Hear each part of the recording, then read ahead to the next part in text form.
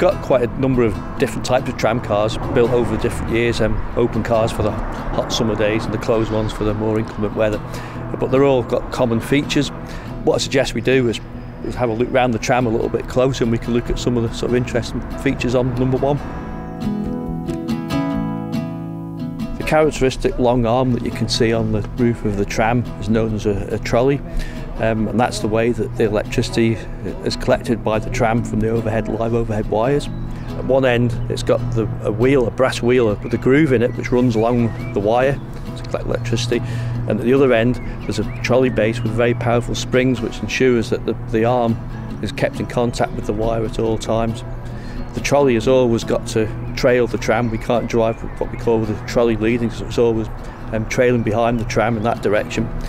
And at the end of the line, when we get to the very end, we've got no turntables or anything like that to turn the tram round, so all we simply do is drop the trolley off the wire, turn it round and put it to the other end of the tram, and the driver, the tram driver, will pick up the handles from the control of the air brakes and go to the other end, plonk them on the controllers and air brake at the other end of the tram, and we carry on back in the opposite direction. It's as simple as that.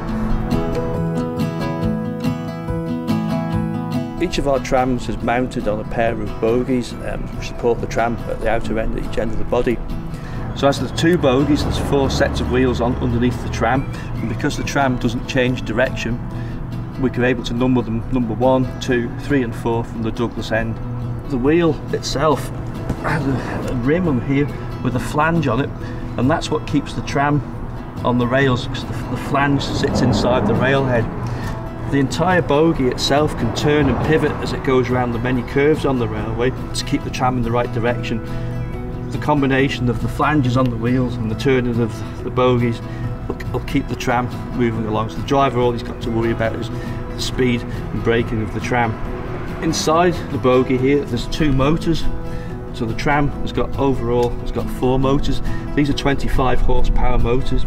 So in total there's 100 horsepower on this particular tram, which is powerful, enables the tram to go up the steep gradients on the railway. And the motors are turned in opposite directions in each axle, so that the power from the motors is equal inside the bogie. To ensure a comfortable ride for the passengers, there's a spring in here and also on the axle box here. And if I open the axle box up, you can see inside there the end of the axle. This is a brass bearing which is mounted on top of the axle, and there's the end of the axle itself. And inside there is wadding. So once a week what we do is get the oil can, pour oil into the axle box, and the wadding lubricates the axle. Without oil it would get hot very, very quickly. And here hidden behind the frame there's a pipe coming down from a hopper underneath the seats in the passenger saloon, which contains sand. So the driver operates a pedal, releases the sand by gravity, which comes down here and drops onto the railhead at the end of the pipe here.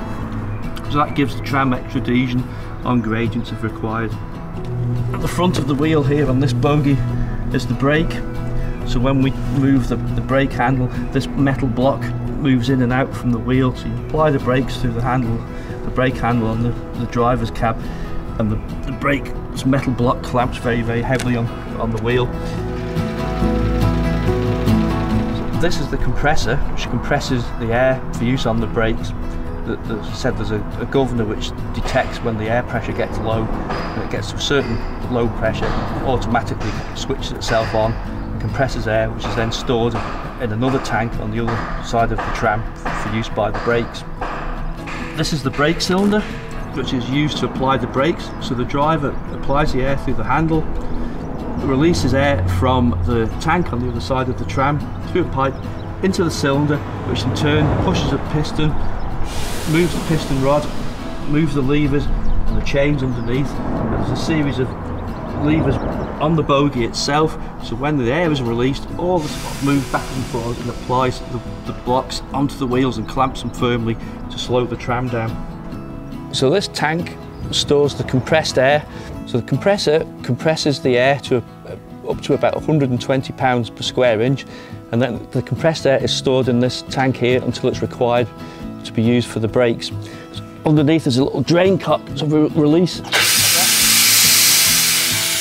that's the compressed air being allowed to escape We have to drain the tank at the end of the day. As you can see, there's moisture accumulates in the bottom and you can get rust inside the tank. It makes that lovely noise.